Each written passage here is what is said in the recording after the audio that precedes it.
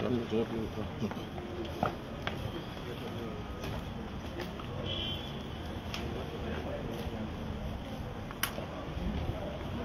the two heroes? President Peter, come. Yes. Where's Isaac? The two heroes must be in this picture. The two heroes must be in the picture. That's good.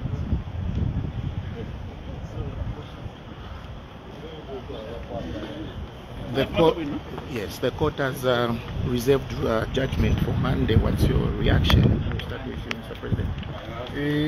Well, the judgment that they have pronounced today is sufficient for us to be happy, because obviously the intervener's intentions are very well known. It was bred by mischief, and this raises a lot of concern in political players such as us, that the state is getting involved in matters in which it has least interest, or to try and frustrate the cause of justice. I would like to commend the bench for coming up with this decision to dismiss the petition by the intervener. And let's wait now for the court to hand out judgment on Monday. But we're happy that the intentions of Attorney General have been declared as mischievous. And we hope that Attorney General will also learn that much as he is employed by the executive, his role is also to adequately advise the executive and not to bring the whole country to a standstill with frivolous applications such as this. We have seen the Attorney General getting involved and raising issues that are extremely frivolous and academic. So we shall wait for Monday. But what is even more important is that the two petitioners did not go to sleep. They were alert with what was happening in society. While sitting in court yesterday, they were also following what was happening around, and I'm delighted that they've done what we were expecting them to do, what many citizens were waiting for them to do, to apply to commence contempt proceedings against the ECZ, because the ECZ must not think that it is a power unto itself. It also has to operate within the confines of the law. There is no reason why the ECZ at every turn must usurp the power of other institutions. Now they have shown that they want to try and bring down the judiciary by going contrary to the decisions of the judiciary. The court today has stood up to defend its position. And yes, the court, just like the executive, derive their authority from the public, but they are also accountable to the public. And I'd like to say to the panel today, well done for standing up to defend the position of the judiciary in the governance of this country. Well, for us as petitioners, we are very, very happy that the mischief which emerged from the Attorney General's chambers to try and frustrate the wheels of justice have been thrown out, and we're happy that the court was firm in this regard. You recall that our main worry was the 90 days which is lapsing for Kabushi on the 27th and for Kwacha, which is lapsing on the 2nd. And if judgment had been delivered on Monday, and assuming that it was in our favor, by now certain processes would have been completed.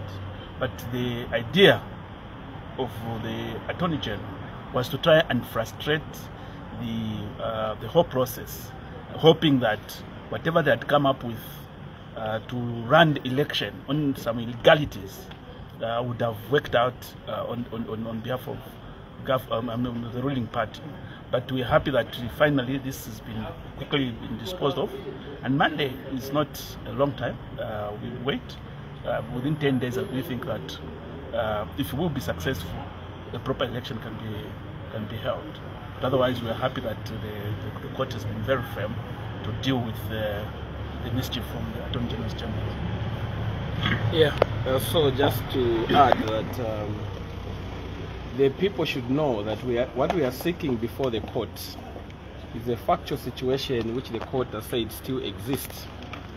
And the factual situation is that there were two candidates that resigned, and the commission was supposed to cancel and is still under a mandatory required by the Constitution to cancel those elections and call for fresh nominations.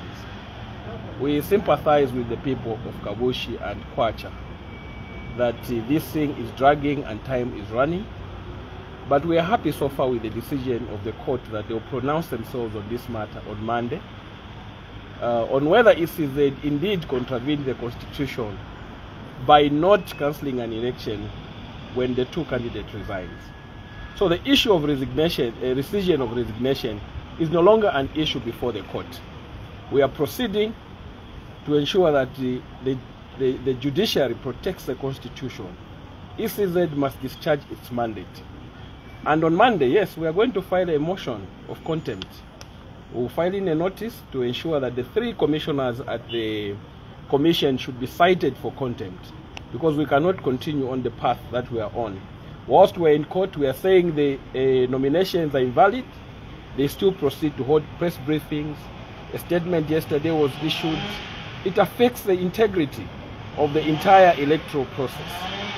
And so for us, we are doing this to defend the Constitution. We are doing this to protect the integrity of the courts. And we are very happy with the outcome today. Thank you very much. Well done.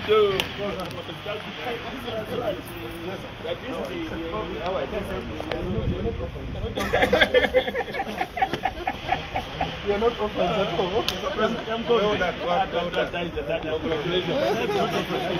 No, well done.